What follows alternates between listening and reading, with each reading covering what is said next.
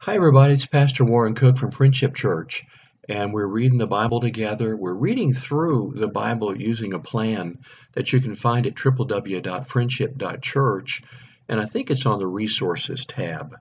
Unless the website changes, I think you can go there and just see what we're doing. At any rate, though, it's Psalm 104. It says, "Let all that I am praise the Lord. O Lord my God, how great you are! You're robed with honor and majesty. You're dressed in a robe of light. You stretch out the starry curtain of the heavens. You lay out the rafters of your home in the rain clouds. You make your clouds your chariot. You ride upon the wings of the wind. The winds are your messengers. Flames of fire are your servants." Another one says, "He makes his angels spirits, his ministers a flaming fire."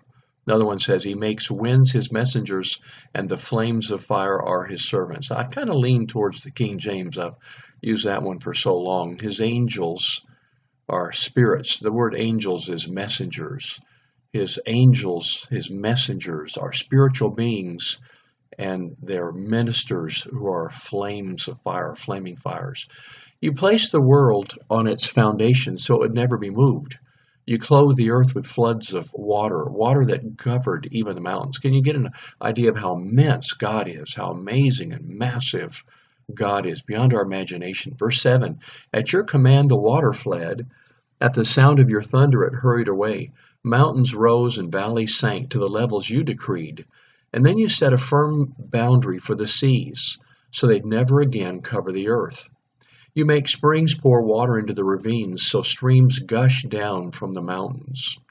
They give water to all the beasts of the field. The wild donkeys quench their thirst.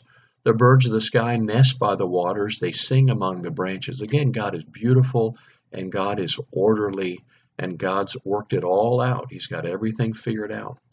Verse 13, "He waters the mountains from his upper chambers. The land is satisfied by the fruit of his work. He makes grass grow for the cattle, and plants for people to cultivate, bringing forth food from the earth." You see, the point is, God's going to take care of you. He can do it.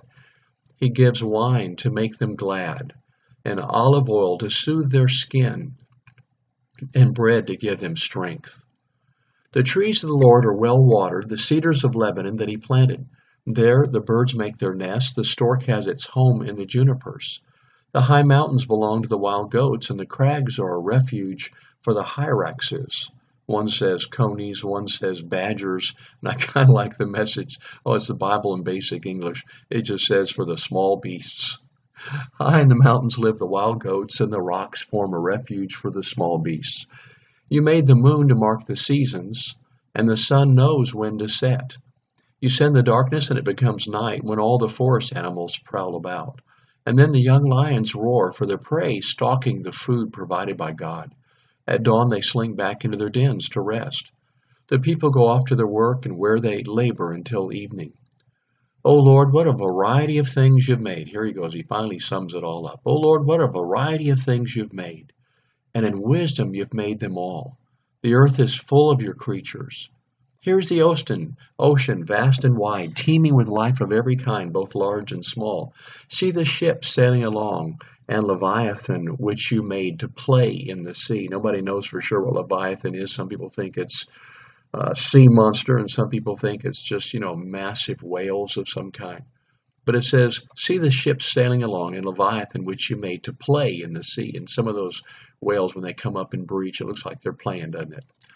They all depend on you to give them food as they need it, and so do we, right? We depend on God to give us our food whenever we need it, and he is so faithful and so kind, and he never forgets about us, and he's so generous, and he has so many ways to provide for us. He never forgets about us. David said, "I was young and now I'm old. I've never seen the righteous forsaken. I've never seen their seed out begging bread." God always supplies for us. And he says, when you supply it, they gather it. You open your hand to feed them, and they are satisfied. I like this in the King James. Actually says, what you give them, they gather. You open your hand, and they're filled with good. Verse 29, "But if you turn away from them, then they panic. When you take away their breath, they die and turn again to dust. When you give them your breath, life is created, and you renew the face of the earth."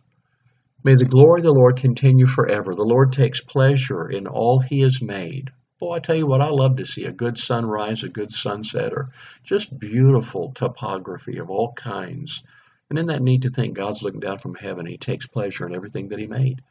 The earth trembles at his glance, the mountains smoke at his touch.